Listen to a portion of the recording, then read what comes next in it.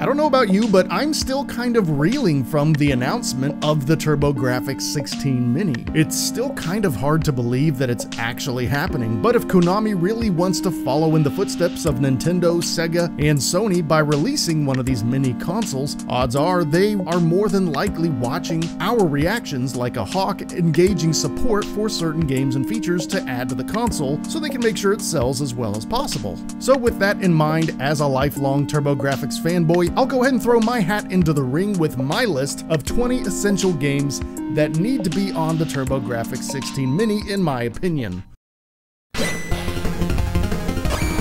The TurboGrafx is well known for shooters, so I think it makes sense to drop several of them on the Mini. And one of the absolute best ones, if not the best one, is Soldier Blade. Ideally, we would get all 3 Star Soldier games, but if we have to pick just one of them for some reason, I think Soldier Blade is the way to go. It's got the best music, the best graphics, and the gameplay is just about perfect in terms of overhead shooters. Soldier Blade really just has it all. It's also really rare and expensive these days, so people that don't have their copy from childhood probably have a hard time encountering ways to play it. So it would make sense to go ahead and throw it on the Mini.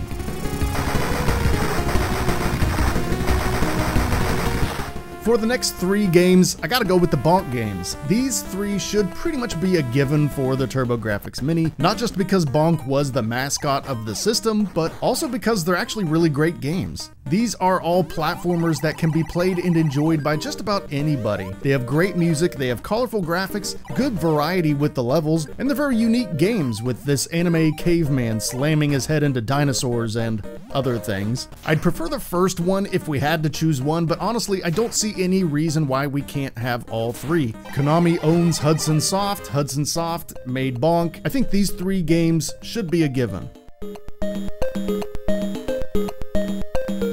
Anybody with even a passing knowledge of the Turbo's library is probably at least aware of Splatterhouse. It definitely stands out in the library as being one of the most disturbing and gory games of its time. Beating the crap out of monsters with your bare hands, throwing spears into zombies from across the room, kicking giant leech things in the air, and shooting giant insane dudes with chainsaws for hands with shotguns barely scratches the surface of how great this game gets. The sequels that came out later on the Genesis definitely outdid the original in my opinion, but there's always going to be something special about the original on the TurboGrafx, and no collection of TurboGrafx games is ever quite complete without Splatterhouse. And if I had my way, I'd like to see an option to toggle on the Japanese visuals to restore the original white mask and the battle with the upside down cross to their original vision. But either way, I'd love to see Splatterhouse on the Mini, and if it's not on there, that would be a huge missed opportunity.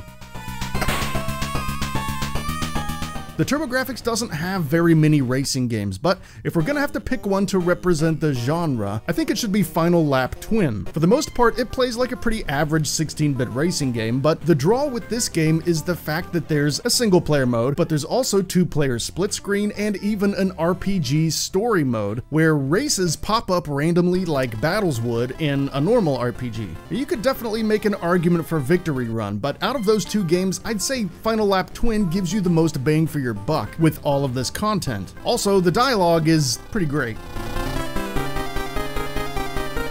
Another game in the same vein as Final Lap Twin is World Court Tennis, the primary difference being it's tennis. Basically, the game is structured the exact same way though. There's a single player, there's multiplayer, and an RPG story mode with random tennis matches that pop up as you explore the overworld. The only downside of World Court Tennis is how deceptively hard it is to play against the computer. Or maybe I'm just terrible at it, I don't know, but I've always struggled with that. But I think the 2-player local mode is more than enough reason to put this on the TurboGrafx Mini for the sake of variety and having another 2-player game on the system.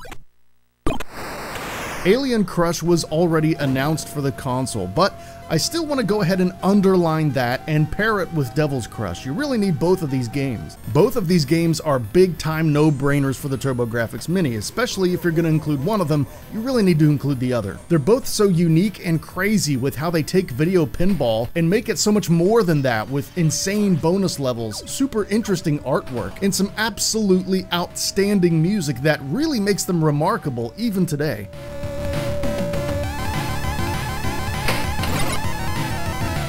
Other than maybe the Bonk games, both of these pinball games should be top priority for Konami to get on the system. Not just because they're great, but they also really show off the diversity of the Turbo's library by being so different and so outstanding at the same time. Blazing Lasers was always a crowd favorite for the TurboGrafx. It's got pretty much everything that you want in a good top-down shooter, while also setting itself apart from the Star Soldier series just enough to feel like its own thing. In my opinion, I still do prefer the Star Soldier games to Blazing Lasers, but there's absolutely room for both, and I think this game more than earns its own spot on the Mini. Now, I know some people might disagree with me on putting a golf game on the system, but I think Power Golf is a great way to show off the fact that the Turbo actually had a handful of sports games that were actually pretty good. One of the better ones, in my opinion, is Power Golf. Now, the main draw with Power Golf to me is that it's extremely challenging and hardcore, and it absolutely forces you to get good at it to have a score that is even remotely close to par. And I think people could still definitely get something out of it today.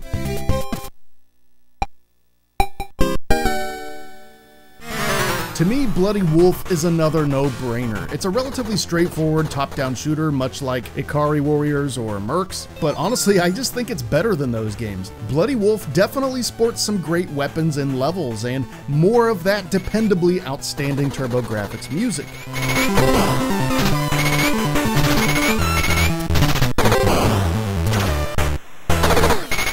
Now, as I understand it, the rights to Bloody Wolf are not currently under Konami or Hudson. It was a Data East game, and Data East got dissolved, so I'm really not sure who owns the game at this point. So I'm not too sure if we'll get this one, but if there is a way, I strongly urge Konami to figure it out and get this game on the Mini. Here's another game that allows multiple people and offers up something relatively unique for Turbo's library. Military Madness was never quite my cup of tea, as I tend to not really have patience for strategy games like this, but I do appreciate how straightforward it is. There's not a whole lot of frills to it. You just get in there, you direct your team the best you can, and you just try to keep an eye out for advantages that you might be able to gain from elevation. Lots of people do love this game, and I think it would make a good addition to the Mini since it encourages 2 players and it brings something different to the table. Now, here's a shooter that you're unlikely to see other people recommend, but that's not for it being a bad game. I think most people just haven't heard of it. Psychosis is easily one of the most outrageously creative and challenging shooters on the system. Its gameplay and difficulty is very solid, but where it stands out mostly is in its downright bizarre art direction and music style. There's really nothing else quite like it.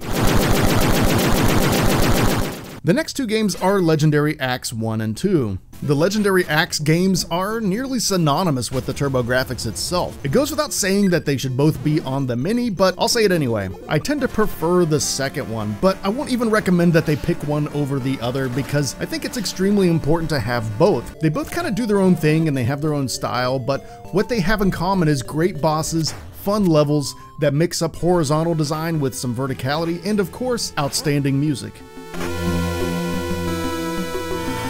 Keith Courage was the pack-in game for the Turbo, and thusly was most people's first game for the system. For that sort of historical reason alone, I think it should be included on the Mini, but I'll go a step further and recommend it because it's also a really great game. Sure, it's no Legendary Axe, it's no Devil's Crush, and it probably shouldn't have been the pack-in game. It probably should have been either of the latter that I just mentioned, but it's still pretty great in its own right. A lot of people complain about the overworld sections being boring compared to the underworld sections, which definitely makes sense because those underworld sections are way more emblematic of what games on the Turbo were like. But you know what? I think the overworld sections are fine. The fact that you're going back and forth between the two makes the game a little more unique, and they served as nice little rest stops in between the real shit. With Bomberman being one of the most quintessential Hudson licenses, I think it's fairly obvious that we're going to get it on the Mini, and that's a good thing. Who doesn't love Bomberman? Now, they could go with either Bomberman 93 or the OG Bomberman. I think they're both fine, but 93 probably holds up a little bit better for modern players with all the variety that that game has, so I would say let's go for that one. I feel like it doesn't get brought up enough, so I'm bringing it up now. Air Zonk was Hudson's last attempt to make Bonk cool and compete with characters like Sonic, and while that definitely comes off as a bit forced and unorganic in some ways, at the end of the day, the game ended up being one of the best combinations of loud, wacky art styles and insanely awesome soundtracks the TurboGrafx would ever get. Between the weapons, the enemies, the levels, everything is just great. The only problem is that the game's a little bit short, but I think this would blow a lot of people away who hadn't seen it before. Speaking of underrated shooters, Cybercore is one of the most commonly forgotten games on the system. It's not particularly complex or difficult, and most players with moderate skill could probably beat it in just one sitting. But the insect theme of everything and the ability to upgrade your own ship into several different insect creatures really makes it stand out in my opinion. The level design and the music are not quite on the level of some other games on this list, but I still think it's an interesting enough game to stand on its own, and it earns a spot on the TurboGrafx Mini.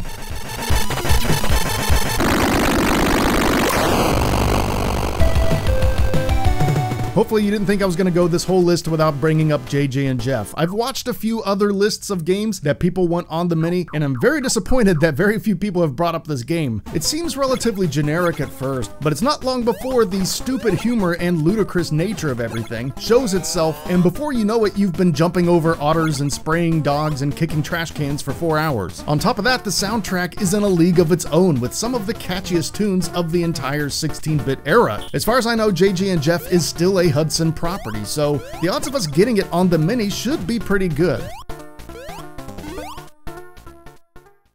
Well, there's honestly a lot of games that I'd like to see on the system, but those are the 20 that I think should absolutely be on there first. Now, I am a hardcore TurboGrafx fan, if you couldn't tell, and I've been playing the console since I was a kid, so I'm probably gonna buy this thing no matter what they put on it. But I think if they include a good variety of games and a few features, like maybe some storage space for leaderboard scores and save states and scan lines and stuff like that, they'll have a great chance of gaining the interest of people who might not have much experience with the system, and people who might have had interest at one time but then went on eBay and saw how expensive everything was and decided to pass. And that is where the success for this console really lies. So I hope to see these games and more on the Mini. There's really no reason why we shouldn't have well over 20. I'm thinking 40 or 50 would actually be a good number to aim for if they really wanted to knock it out of the park.